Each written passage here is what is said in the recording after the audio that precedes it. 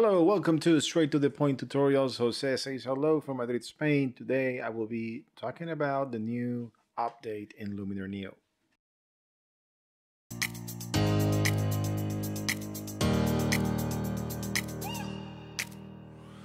Okay, welcome back. As I said, I will be reviewing the new update of Luminar Neo. It's version 1.4.0.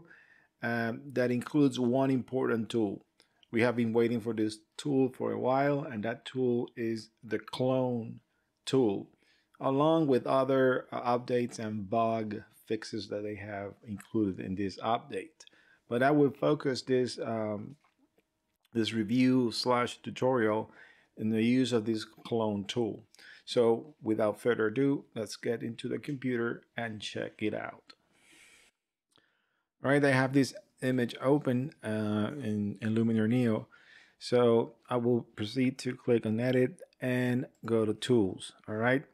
If you don't know what the clone tool is, you can stay here in the video and I will explain a little bit about the cloning process. If you already know, you can fast forward the video and see the tool working. So basically the clone stamp tool is a tool that we use in certain programs like Photoshop and some others to copy certain parts of the photograph and paste those parts in other parts of the picture. In other words, we can use this tool to fix things, erase, duplicate, copy, complete, a series of things that you need to probably do at any time when you are retouching a photograph. The great thing about the clone tool, as I said, is that it lets you specifically select an area. You have control of what area you want to select and paste. So basically the clone stamp tool would let you do that. Okay, so let's go into the computer and see the tool working. Okay, so I have this image open here. It's a very simple image. It's a background with a stop sign in the middle. I already have the tool in my favorites, right? But if you install the update, and let me remove from the favorites, if you install the update, then the tool is going to be under the professional tool set. It's going to be here. But since this is one tool I might be using a lot, I will right click over it and add the tool to the favorites. So I have it in here. So let's open the tool. Very simple as everything in Luminar Neo, not complicated. We have the size of the brush, the softness or feathering, and the strength. Okay, so I will cover those in detail. The size is just the size, very simple. If you see the circle in there, that's the size of the brush. The inner circle is the more intense or the strength you have set, and then from the inner circle to the outer circle is the feathering, okay, or the softness, as they call it. Okay, and the strength is obvious. It's the pressure, the stamp is going to be full 100%, 50, or whatever percentage you want to apply.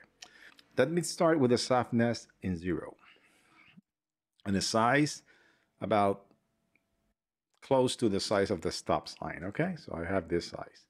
So once I move the tool here, I have this little cross. It looks like a name. You see the label that says click to set the source. So if I click here in the middle of the stop sign, it already copy or sample this part. It's telling me the part it is copying.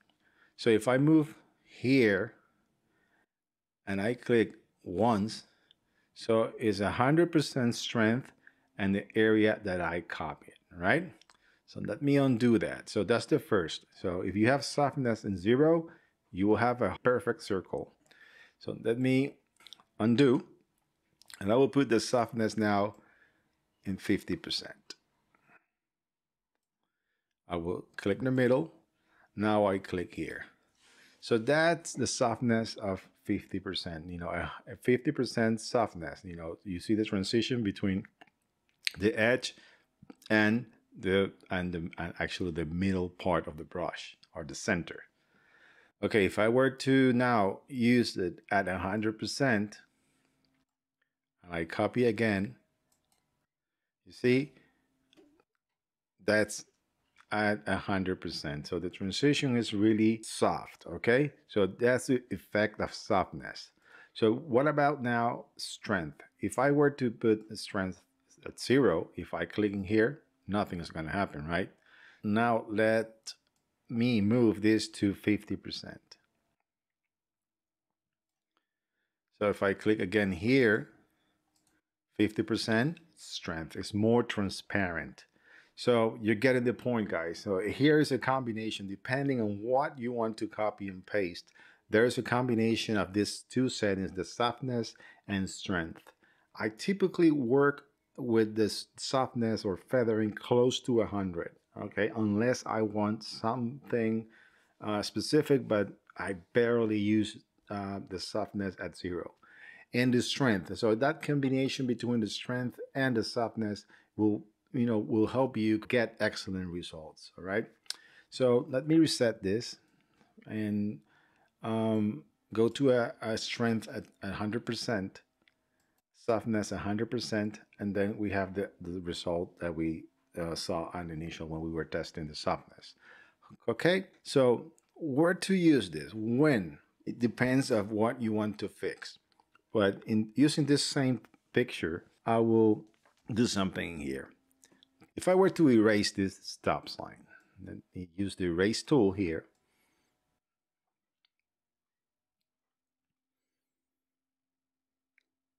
Okay, I'm selecting the entire stop sign with the erase tool. And then I will click erase.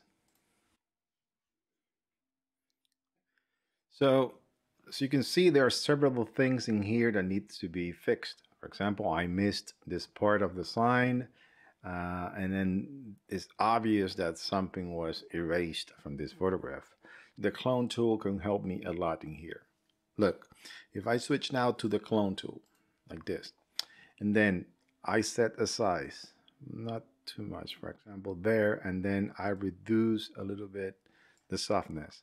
I maybe be able to copy from here and start pasting there. You see where the aim is, and I'm pasting. So the stamp or the cloning moves with the brush. Okay, so you see now it looks much better. If I were to click, I want to sample again, I'll press the Alt key in my keyboard and click, and then I sampled a new area that I want to paste in here. Since I'm having the strength of 100%, I'm only using one click. So let's test it with this area here. Okay, I will reduce the size. And again, start sampling. I will hit Alt, click, and then start copying. See, now it's better. One thing about the cloning and stamping is that there will be a tendency to form patterns, right? And you have to be aware of that because otherwise it will look strange, right? So if I were to fix this part, I would probably click in here and then maybe reduce the strength and the size of the brush and start sampling from here and then from here just to make the transition or to have it look more natural like this, all right? And you can do the same with this area. If I increase the size and I click in here, I can I will get the strength back to 100. I click here. I'm just sampling that area, you see?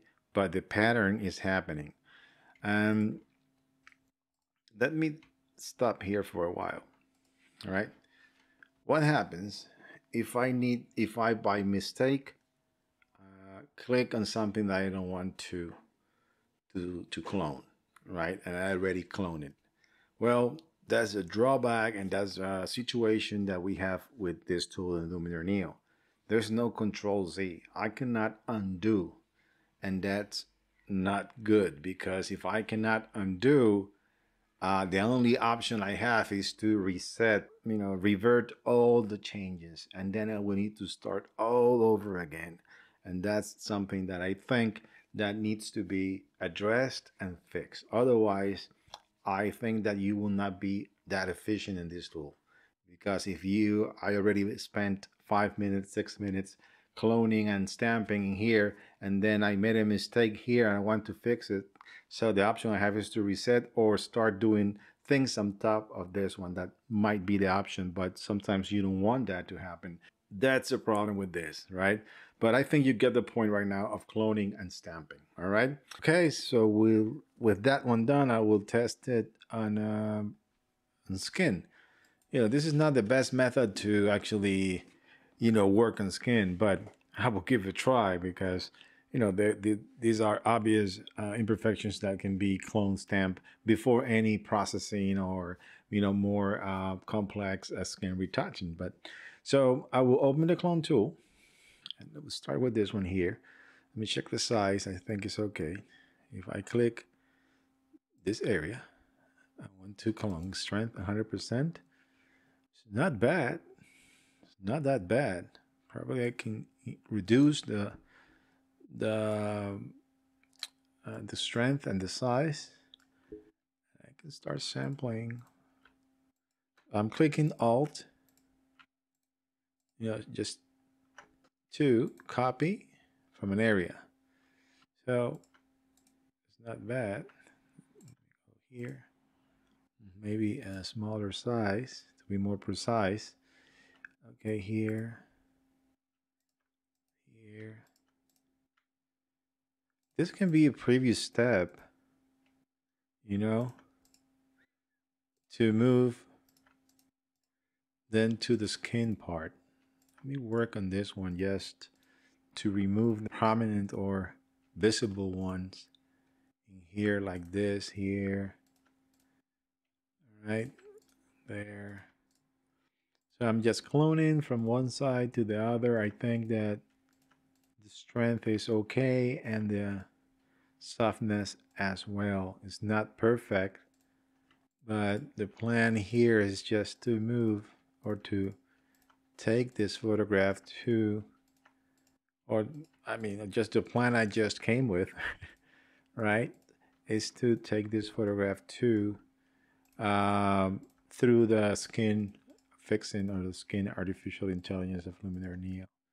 So that's the way it works. It's not perfect, right? It needs a lot of working here. Maybe if I lower the strength more, open the softness, and I copy from here, I can drag and try to,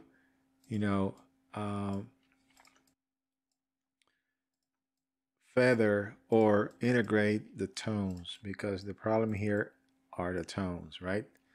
So looking much better. Let me switch to the skin retouching under the portrait tools. Maybe the cloning, the first part, will be a great complement for skin. So I will click in here. I will click skin and put an amount on 60. Skin defects removal. Well, I think it's still working. Not that bad. Look. Maybe you take more time in the clone part. The skin can help you a lot. See? It's kind of integrating the tones. So that's a way to use the clone stamp tool or the clone tool here in Luminar Neo. I think that is great. I think the tool is working fine. It does what it's needed. But again, the part of the thing of not having an undo, I think throws everything away, because if you want to correct the mistake, you don't have any other option that redoing it again or working on top of the mistake. So, and that's not good. So again, guys, there you have it. Let me know what you think. This tool is good. You will try to use it. Not what do you use so far? And please, if you like this type of content, please consider subscribing, share the video, and like the video if you like it, right? And I see you in the next straight to the point tutorial, guys. Thank you very much. God bless you all.